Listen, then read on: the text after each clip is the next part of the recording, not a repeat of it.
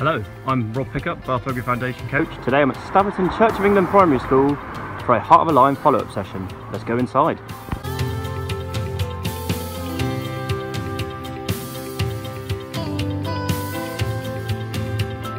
What's your name? Ollie. How old are you? 10. What have you enjoyed about the Heart of a Lion? Learning about the heart, playing gladiators.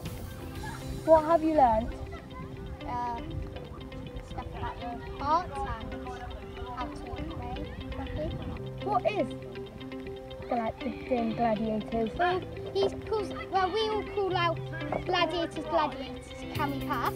And if he says fact about you, and it's true fact, you can go across without anyone getting you. If it's not true, this is the part that I like best. When it's not true, you have to run. He blows a whistle and you have to run. What is your name? My name is Mr. Tandy and I work at Staverton School. What is your age? My age is 23.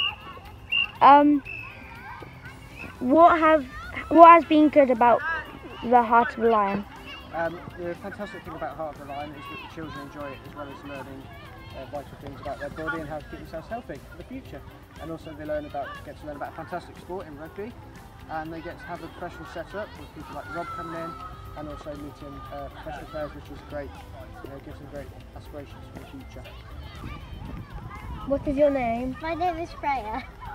How old are you? I'm 9.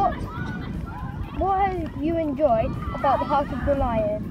The thing I've enjoyed about the Heart of the Lion is that we have had fun to do activities and lots of different things, and we also learn things new. What have you learned? I have learnt that